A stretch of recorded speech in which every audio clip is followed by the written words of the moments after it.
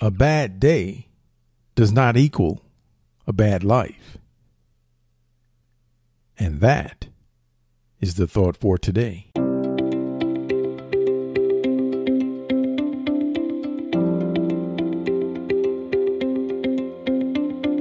Welcome to 7 Good Minutes.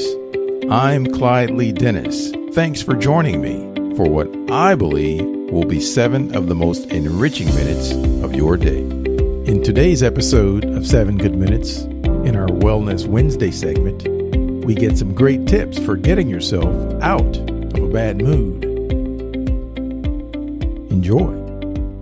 It might sound strange to locate the problem here, but in some of our most despairing moods, what really goes wrong is our power of imagination.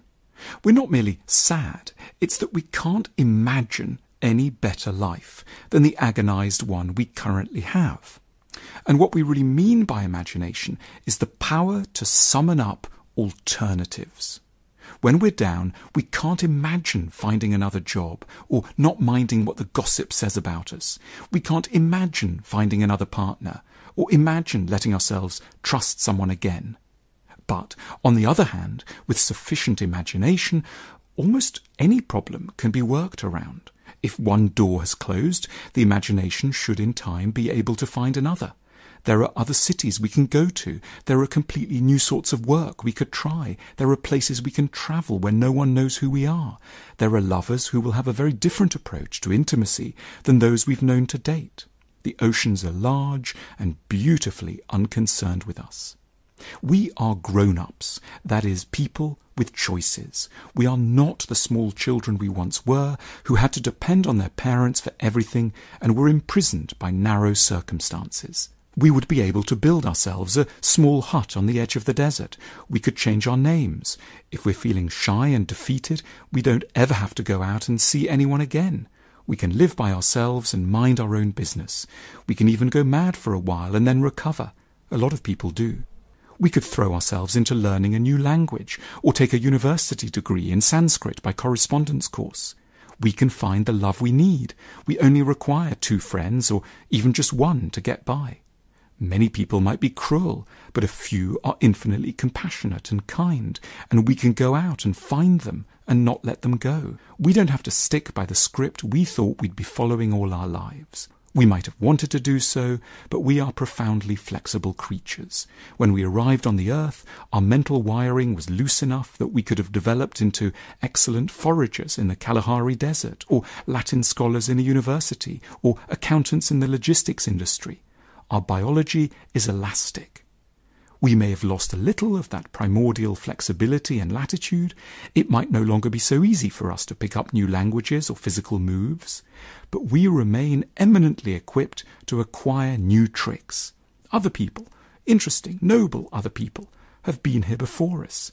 There have been exiled Russian princes who learnt how to become tennis teachers, émigré South Vietnamese army generals who started American kindergartens, divorcees who remarried, shamed executives who opened flourishing corner shops. In order to increase our chances of fulfillment, we need to feed and massage our imaginations. Whatever way we happen to be living, we should constantly force ourselves to picture different, more arduous, but still bearable ways to be.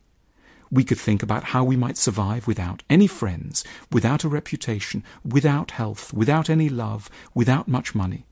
As part of their creative writing classes, adolescents should be asked to produce narratives titled, "If I lost everything and had to start up again, I might... ...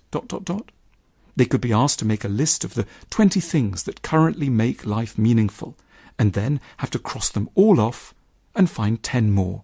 Only a few of us will ever need to write short stories for a living. Very many of us will be called upon by fate to rewrite the stories of our lives.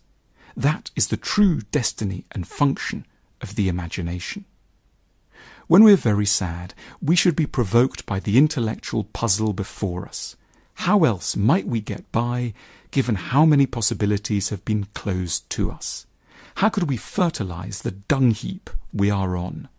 Our challenge is to learn to rebuild our futures intelligently and creatively on the ruins of our old lives. Please keep in mind, This is about half of the entire presentation. If you're up for a treat, you should definitely listen to the whole thing. You can do so by clicking the link labeled View the Full Video on YouTube in the show notes. So that does it for this episode of 7 Good Minutes. Until next time, let's be civil to one another out there.